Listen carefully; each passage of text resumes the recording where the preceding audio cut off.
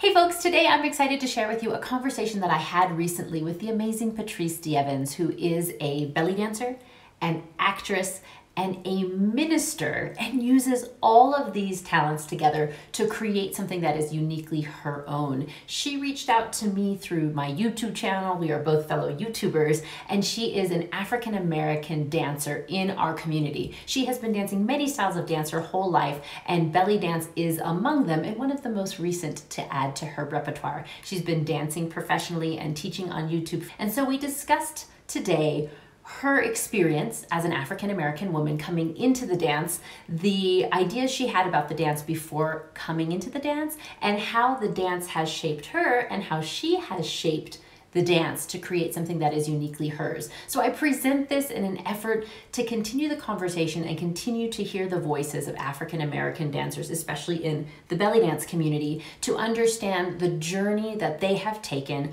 to understand the struggles that they have overcome, and to find ways to move forward positively to create more inclusivity, to actively fight against racism, and to create a truly open community where everyone can come explore and enjoy this amazing dance. So I give this to you today as a way to listen in to yet another voice in the conversation, and I appreciate you being here with me. So I just want to thank you so much for Patrice for being willing to meet with me, to have this open and honest conversation. I was so excited when you contacted me after my previous video, because I feel like the more we can get together and just have like open and honest discussion, the more we can learn, the more we can move forward with better knowledge, and the more we can just understand the experience that African American dancers have had, especially in the belly dance realm, all throughout the US during, the last couple of decades. And I think that these conversations and your voices are so incredibly important. So thank you so much for being here with me today. Thank you so much for having me, and thank you for opening up this conversation. It's so special. I appreciate it so much. I'm honored to be able to have a conversation Yeah, like this. beautiful. So yeah, so I really am very interested in your story, and I want my viewers to know your story. I feel like as a belly dancer, and I've been doing this for 20 years now, I've always had the sort of rose-colored glasses view that like belly dance is for everyone, and it doesn't matter who you are or what you look like, gender or race or size or sexual preference. Like because I've seen a lot of that. Like I've seen a lot of open inclusivity and a lot of positivity in the last 20 years, but I feel like I have not been aware of things that are also happening that aren't as inclusive. And so I'm curious to get different dancers' personal experiences to sort of help me understand how things are. And then we'll talk more about like what we need to do moving forward to make belly dance that rosy, fabulous, wonderful, all-inclusive thing that I've always thought it would be. So can you tell us a little bit about how you got into the dance, what drew you to the dance, your first belly dance class, your first performance, and what it was like for you to get into the scene? All right. Well, my story is unique and different in the sense that, my story starts with my grandma being a preacher. I came from a grandma that's a preacher, and I took after her. So I'm now a minister. I minister to women. And I also started off as a dancer and an actress and a performer. So I had these both sides of me that was like the dancer, performer, and one that was so strong in the Lord and Christian faith.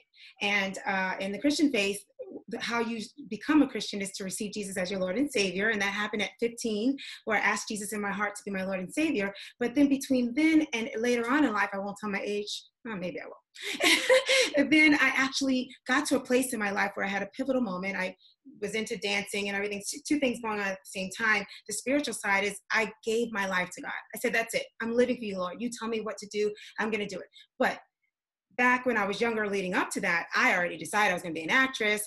I was in high school. My dance teacher and my acting teacher were fighting over me. Like, no, we want her to be the star. And I chose acting because I just thought of this today, by the way. But I didn't feel like I was able to advance in the way that I was good at dancing in the dance world. It was always something unique and different in the sense that my abilities were more of an international dancing and modern dance, but I was so good at dancing all kinds of dances from any country. And then I was also good at my modern dance and all the professional stuff and classical dancing. But as I grew older, while the Christian side was going on, I was learning who I was as a dancer. And in college, I was always doing Caribbean dance. And I grew up in a Hispanic neighborhood, and I danced just salsa, merengue. So I was building this repertoire, and I'm like, okay, while I'm a professional, I have all these, modern dance and jazz and all this professional dancing. I'm also a natural dancer. And I started to realize that I picked up international dance so well. And then later on, I said, there's no room for it. This is early on. I'm a lot older than I look. And now there's so much room for dance in so many different genres. And I'm like, wow, this is my time. But I was already going into my acting. And then at that pivotal moment in my life, the Lord said, I want you to dance. I'm like, yeah, but I think I should, that's my thing. That's my personal thing that I love, but I don't do it professionally. I do it professionally when the time comes, but I want to focus on my acting. But the Lord said, no, I want you to dance for me. And I'm like, okay. So I did a dance fitness program, and I incorporated my international dance. And he says, no, I want you to belly dance. That's what we consider it, rock shark. We know what it really is called, but my understanding, he knew what I understood. And I'm like, what? And I had already been doing the dances. I had already been incorporating it because of all the ability, the fact that I could pick up so many dances. And I was into dance fitness. So of course we had all these different dances in there with Zumba influence and all that. And I call myself someone who had an idea for Zumba before Zumba, but that's, my thing. Because I was so into international dance way before Zumba, and I wanted to show it to the world. No one had been interested. And then Zumba came along, and I was like, okay, if you can't beat them, join them. And so then after this, I had my own dance fitness program. It was unique. It was unique in the sense that it came from the strong dancer's background as a natural dancer and a trained dancer with my degrees in dance and theater and all that, and had brought it. I said, okay, Lord, I'm doing it. I did a DVD and I did all that. And then he switched it on me. He's like, okay, I want you to belly dance. I'm like, this is where you come in. I'm like, I don't want to belly dance. They're intimidating. And this is what you want to hear. Let me tell you what you want. Uh-huh. It seems so closed, and it seems so like they're going to not include me. They're not, no, I don't want to do that. Can I just keep doing it the way I've been doing? The Lord's like, no, that's what I want you to do. So that's when, as a dancer, I believe that dance is a language. Mm-hmm. And I believe that, sure, you can kind of learn some stuff over here. I learned Spanish from my best friend growing up in a Hispanic neighborhood. But I went to Spain to immerse myself in the language to really learn it properly. So I felt the same way with belly dance. I was like, okay, so now let me learn this language. That's because I see dance as language.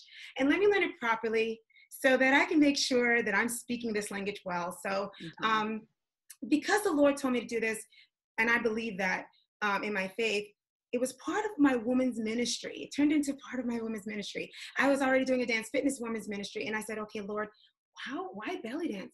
The more I prayed and talked to the Lord, the more I'm like, duh, a woman's ministry belly dance? That makes 100% make sense. And I was like, duh, I'm perfect for this because I love this.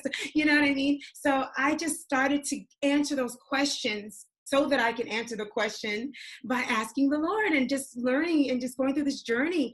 And now I've come to the understanding that it fits perfectly with my ministry for women of spirituality and sensuality, something that's been a lifelong thing for me. The Lord knew this because he made me, but then I had to make it my own. And that's where I would like to talk to you more about where I am and how I use it versus how others use it. And I said, Lord, I don't look this, you know what I mean? I want to talk to you more about that, but how I arrived, it really wasn't my idea, it was the Lord's idea.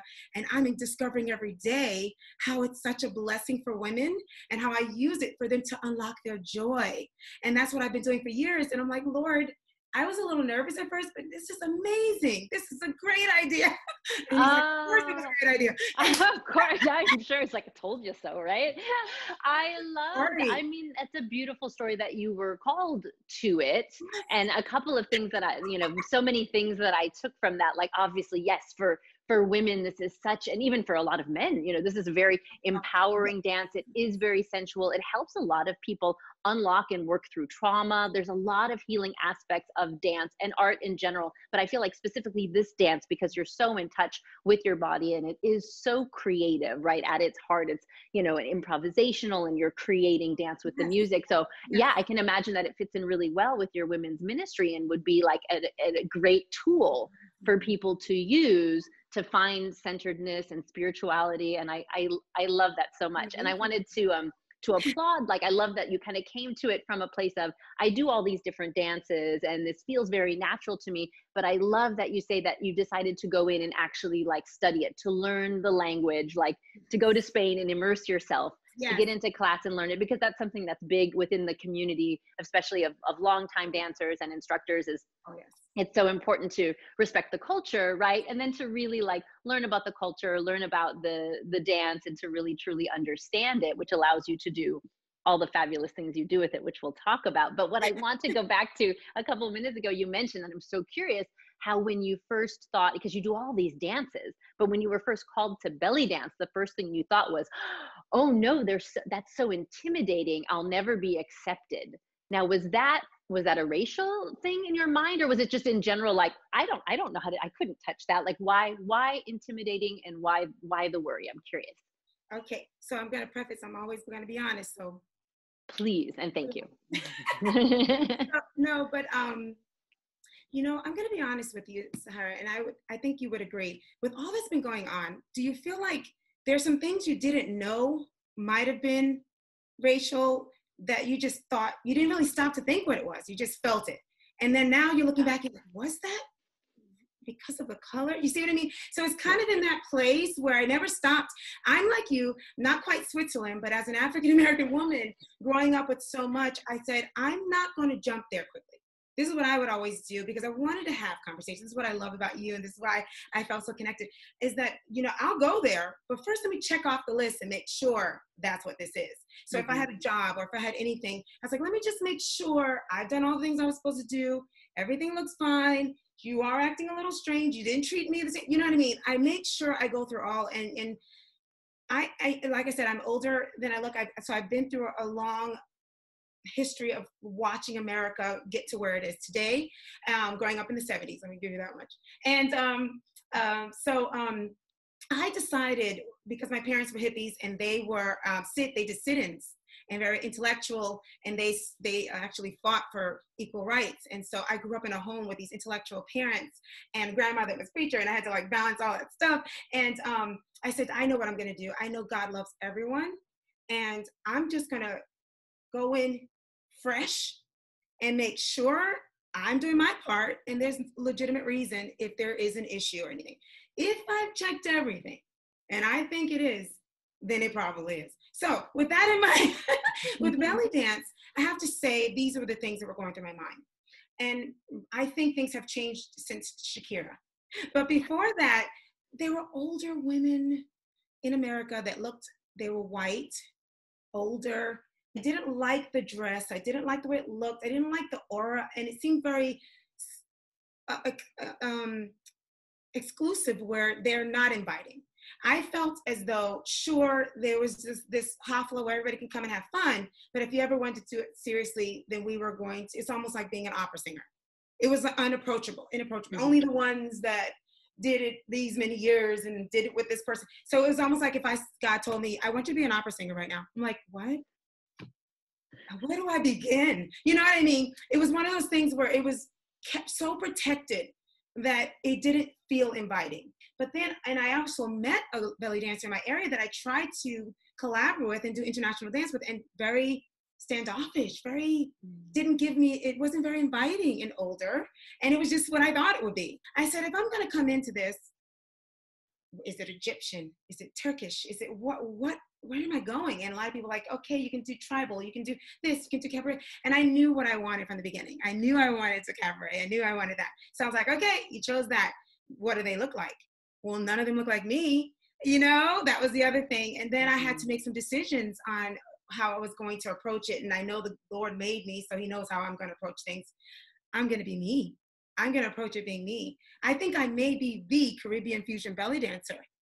You're the only one I've heard of, that's for sure. I'm officially going to say it. I'm the. I know I'm the one in Atlanta, but I am the Caribbean fusion belly dancer, but I'm definitely the Caribbean belly dancing minister. We know that for sure, right? For sure.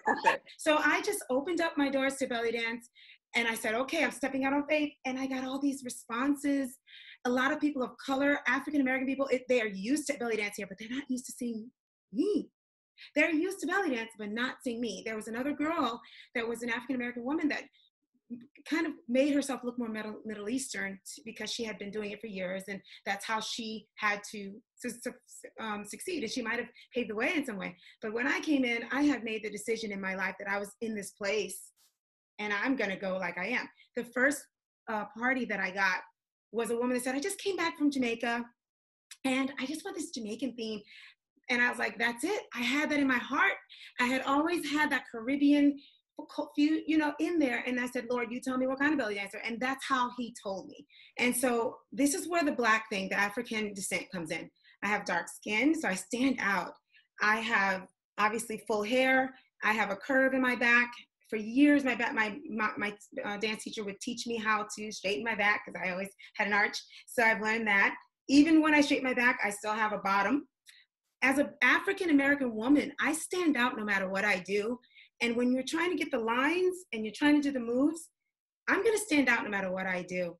And so one of our top belly dancers, I believe it's Copeland, yeah, I think her name is, she's even talked about it, and she's amazing. So it's something about the way our muscles are, the way our bodies are, the way it's unapologetically what it is. And sometimes institutionalizing something can exclude if we don't look exactly the same. And when you think of ballet, or you think of modern, or you think of now with belly dance adopting those things, while we can do those moves just fine, when we come out of where our dances come from, our bodies just move slightly different, and it's beautiful, but it's different, and it's okay. And I think when you get into when you start to institutionalize things, you start to say, no, this is the way. This is the way you got to look. This is the way it has to be. You got to be careful when my body comes in and it doesn't do it exactly, but it's still good. I'm bringing a flavor that only I can bring. It's like my fingerprint. If you're going to teach anything, especially dance or anything that has to do with God giving the gifts, you got to keep that opening air for, did you do the movement right? But when you do it, your body just says it a little different than my body. Where can the teacher see that? And where is that okay? Going back, I think there's a couple of really good things that I think instructors can pull from this, talking about different bodies in your classroom. And this is something that has always been a part of my classroom. And a lot of classrooms that I've gone into, but some other classes, not so much, that even regardless of race, you get a lot of bodies in your classroom. I am blessed to have a huge variety of bodies in my classroom, between ages and weights and heights, and just everyone looks different. And so because of that, the dance is going to look different on each person. Right. And I love that. And I always try to let my students know that it's okay, because people will say, I keep doing it, but I don't look like you. And I'm like, no, of course you don't look like me. You're not me. You're going to look like you. I learned this dance from a woman who's older, who looks nothing like me. She's 5 inches taller than me, and it's got hips for days. And what she did, it didn't look the same on me. And luckily for me, I never felt self-conscious about that. I never felt that I was perhaps doing things incorrectly because it didn't look right. I was happy with how it looked on me. So I was like, I'll do it my way. And she never stopped me and said, oh, no, it should look like the way I do it. Right. Yeah. So I think this is huge, just understanding that in this dance form, I don't believe we should strive for everybody to look exactly the same. It's true that when things become a bit more institutionalized, what do we gain, right? By belly dance now being kind of a recognized thing. There's festivals everywhere. There's classes on every corner. It's a thing that people search out. You can find it online. It's gaining respect. But, what do you lose? And I feel like what we lose very much depends on who the leaders are in the industry. What are they supporting and what are they promoting, right? Which is where we need to be really careful. And so there's definitely a divide, as you've experienced, between I just want to have fun and dance at the Hafla this weekend, and I would like to get hired to dance at a wedding here in town.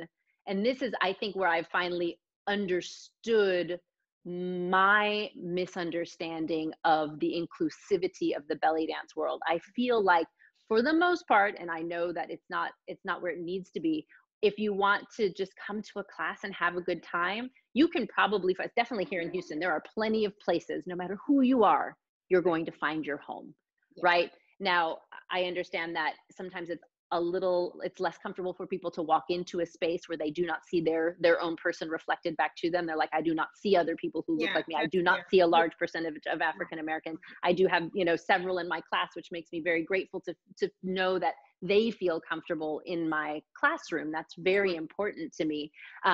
But regardless of, looking another step past that is, are the instructors being supportive and being open? And I think you can certainly find that in the belly dance community. But now if we take it, down the road and someone wants to go pro, somebody wants to go to the restaurant, somebody wants to dance at the cultural event, or they want to dance at the wedding or the corporate event, this is where I think a lot of the discrimination happens. This is where a lot of the racism occurs in lots of different directions, right? Against African Americans. I've seen it happen here against American, very pale, white, redheaded dancers. I've seen it against Asian dancers in my troupe. I've seen it, all over the place.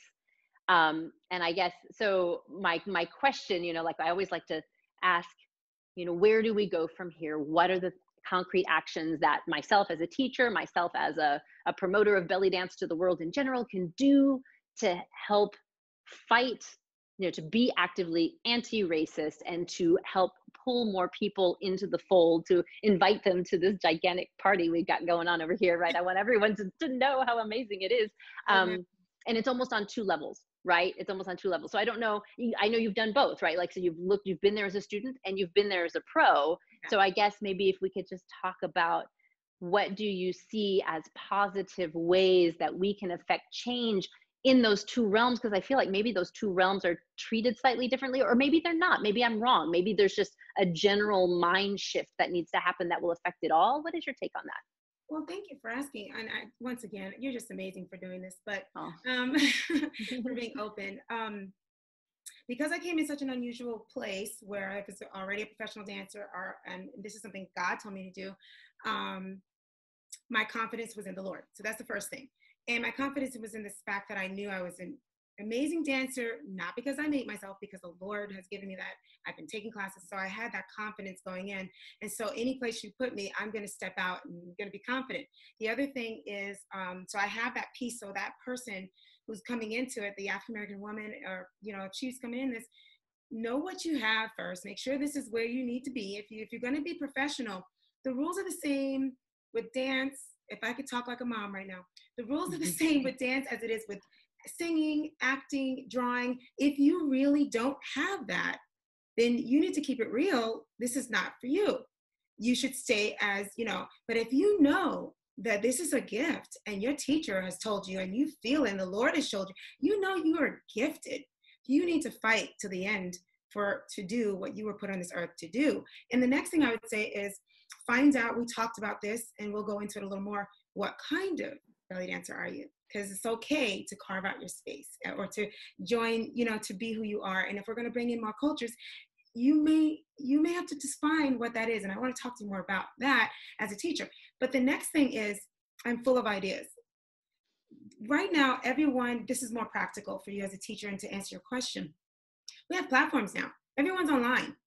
How do we change things? If we were not going through COVID-19, I would say, do a performance with an African-American woman that you think is amazing and use your platform to do a duet with her. Use your platform to get her on there.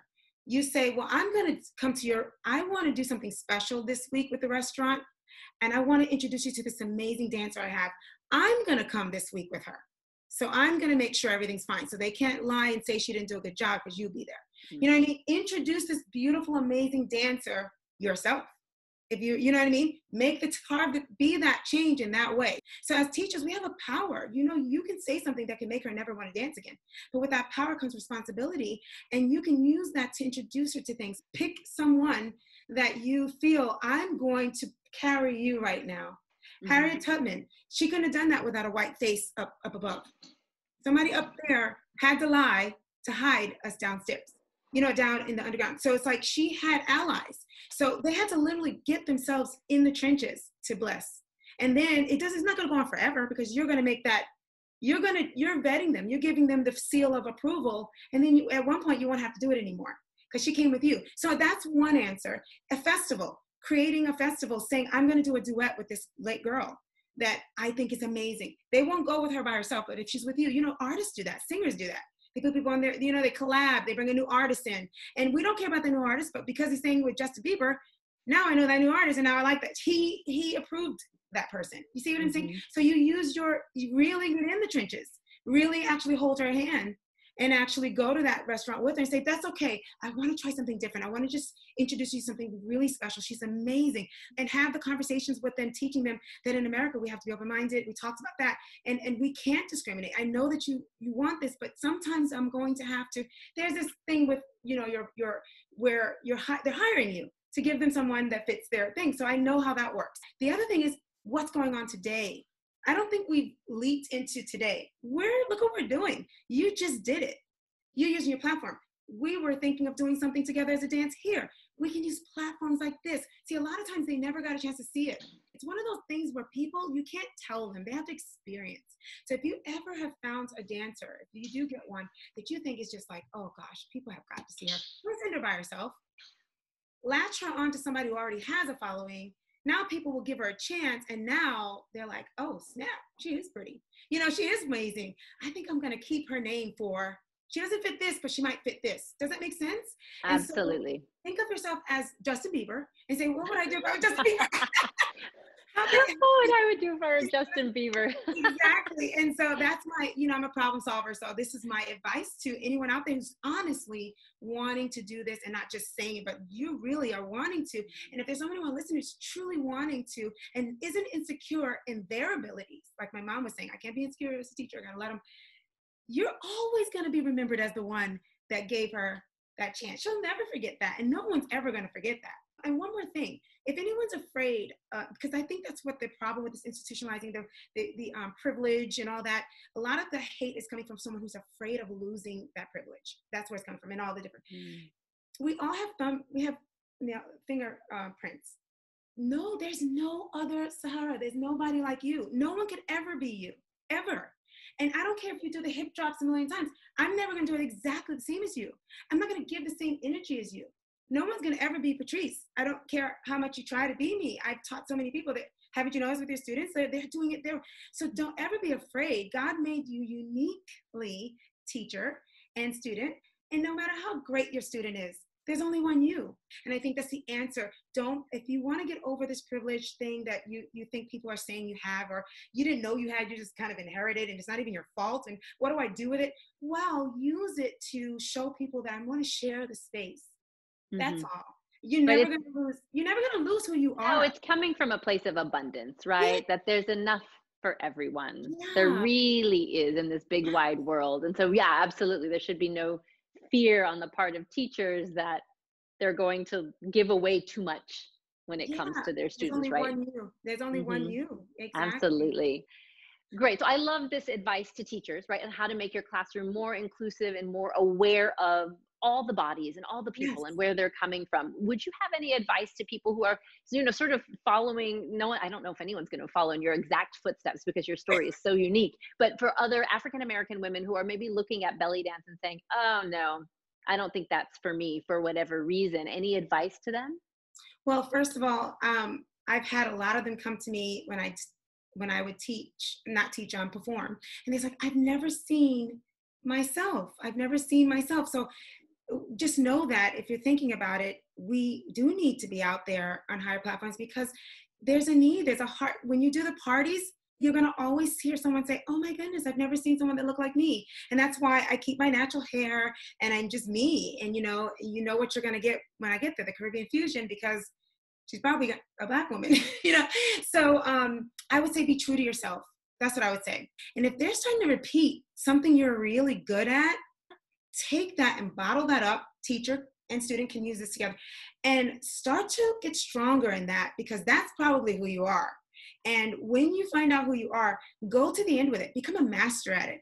Get the clothing, get your act together.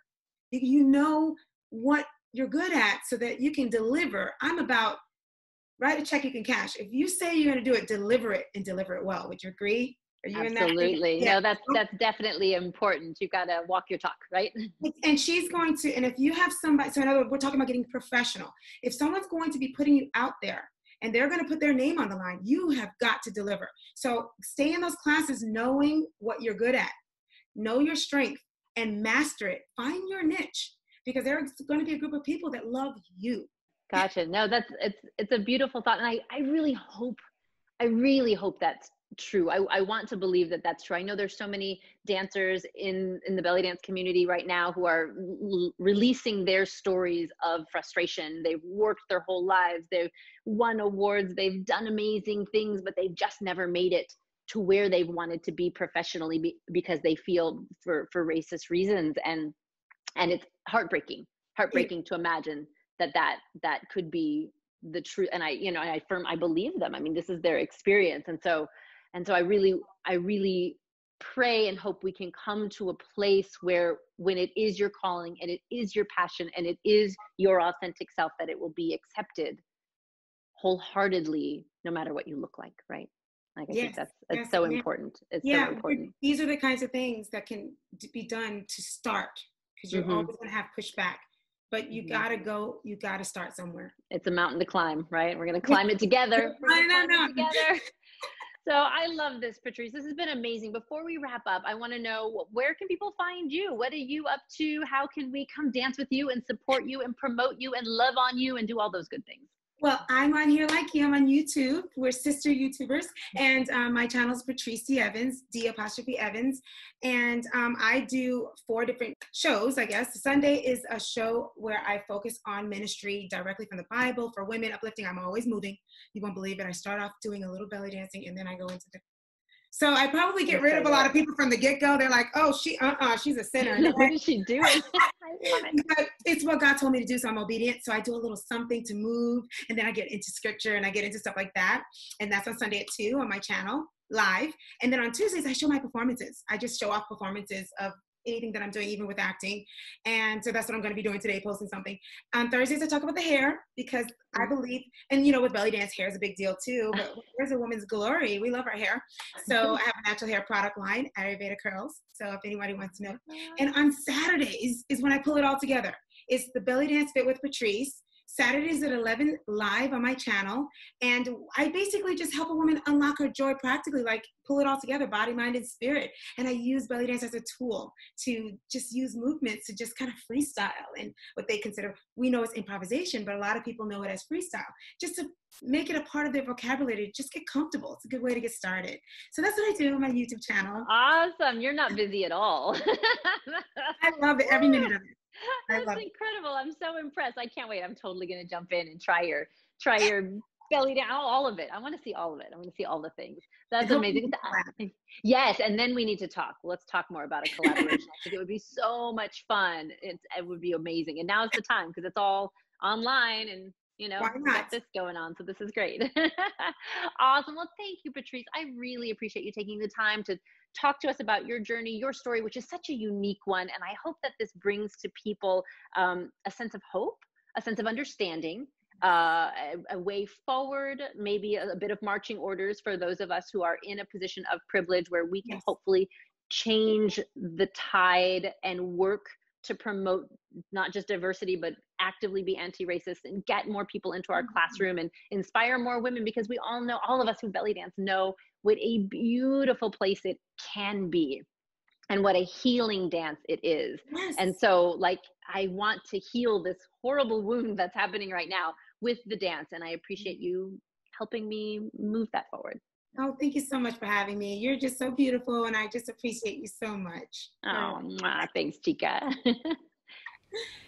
Thank you so much for joining me for this important conversation. I would love to hear from you. Do you have something to add? Have you had a similar experience? Have you had a different experience? Are you an African American dancer coming into the community who feels like maybe you're not welcome, maybe you're not invited, or maybe this just isn't for you because you haven't seen people like Patrice who have taken this and made it their own? I would love to continue the conversation. I feel like this kind of work helps us understand each other better, and that is my goal with this, is just to reach out and begin to create bridges across the community so that we can connect, we can communicate, and we can find very positive, proactive ways to move forward, to actively combat racism, and to find more ways to open up this beautiful community to everyone who could potentially benefit from it. Thank you so much for joining me, and have a wonderful day.